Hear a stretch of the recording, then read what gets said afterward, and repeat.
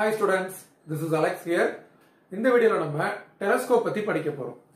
So telescope அப்படின்றது ஒரு optical instrument, ஒரு டிஸ்டன்ட் ஆப்ஜெக்ட்ஸை நம்ம கிளியரா பார்க்கிறதுக்கு யூஸ் பண்ணுவோம். So first telescope invented by Johann Lippershey in 1608. அதுக்கப்புறம் Galileo telescope யூஸ் பண்ணி நிறைய டிஸ்டன்ட் ஆப்ஜெக்ட்ஸை அப்சர்வ் பண்ணாங்க, லைக் பிளானட், சர்டன் ரிங்ஸ் இதெல்லாம் வந்து அப்சர்வ் பண்ணி ஸ்டடி பண்ணாங்க. அதுக்கப்புறம் கெப்லர் டெலஸ்கோப், அதுதான் வந்து ஒரு ஃபண்டமெண்டல் டெலஸ்கோப், அதுதான் வந்து fundamental telescope for the astronomical telescopes. டெலஸ்கோப்ல நமக்கு ரெண்டு டைப்ஸ் இருக்கு. ஒன்னு வந்து ரீஃப்ராக்டிங் டெலஸ்கோப்ஸ், இன்னொன்று வந்து ரிஃப்ளெக்டிங் டெலஸ்கோப்ஸ்.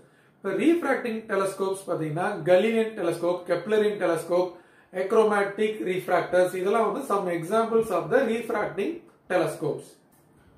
இதுவே ரிஃப்ளெக்டிங் டெலஸ்கோப்ல ஒரு பாரபோலிக் மிரர் ரிஃப்ளெக்டர் யூஸ் பண்ணுவாங்க, like Gregorian telescope, Newtonian telescope, காசிகிரைன் telescope, இதெல்லாம் வந்து சம் எக்ஸாம்பிள்ஸ். ஸோ இந்த டைப் ஆஃப் கிளாசிபிகேஷன் வந்து based on the optical property. அது ஆப்டிகல் ப்ராப்பர்ட்டின்றது ரிஃப்ளெக்ஷன், ரீஃப்ராக்ஷன் இதெல்லாம் வந்து ஒரு ஆப்டிகல் ப்ராப்பர்ட்டி. இதை பேஸ் பண்ணி நமக்கு இந்த ரெண்டு டைப் ஆஃப் கிளாசிபிகேஷன்ஸ் இருக்கு. பட் எந்த திங்ஸை நம்ம அப்சர்வ் பண்றோம் அப்படின்றத பேஸ் பண்ணி நமக்கு இன்னும் ரெண்டு கிளாசிபிகேஷன் இருக்கு. ஒன்னு வந்து ஆஸ்ட்ரோனாமிக்கல் டெலஸ்கோப், இன்னொன்று வந்து டெரஸ்டரியல் டெலஸ்கோப்.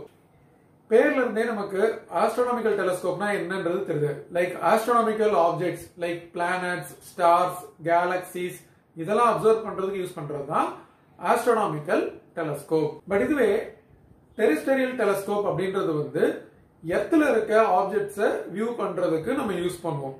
பட் இதுல வந்து நம்ம ஆஸ்ட்ரோனாமிக்கல் டெலஸ்கோப்பை யூஸ் பண்ண முடியாது, ஏன்னா அதுல இருக்கிற இமேஜ் வந்து இன்வெர்டடா இருக்கும். ஸோ அதை நம்ம யூஸ் பண்ண முடியாது. அதுக்காக தான் நமக்கு டெரஸ்டரியல் டெலஸ்கோப் அப்படின்றது இருக்கு. ஸோ இந்த மேஜர் டிஃபரன்ஸ் என்னன்னு பாத்தீங்கன்னா, அந்த ஃபைனல் இமேஜை எரெக்ட் ஆகி காட்டுற மாதிரி அதுல சில அரேஞ்ச்மெண்ட்ஸ் இருக்கும்.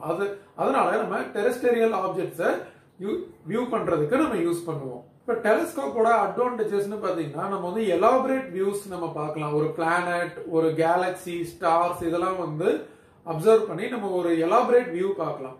அதே மாதிரி அந்த டெலஸ்கோப்ல நம்ம கேமரா அட்டாச் பண்ணி போட்டோவும் எடுத்துக்கலாம்.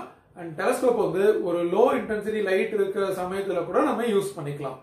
இதோட டிஸ்அட்வான்டேஜஸ் அப்படின்னு பாத்தீங்கன்னா, இது வந்து மெயின்டெனன்ஸ் ப்ராப்பரா பண்ணணும், அது ஒரு ப்ராப்ளம். இன்னொன்று வந்து இது போர்ட்டபிள் கிடையாது. ஒரு இடத்துல பிக்சடா இருக்கு அப்படின்னா அதை வந்து நம்ம வேற வேற இடத்துல நம்ம எடுத்துட்டு போய் யூஸ் பண்றதுக்கு நிறைய டிஃபிகல்டிஸ் இருக்கு. ஸோ அதனால இது வந்து போர்ட்டபிள் கிடையாது.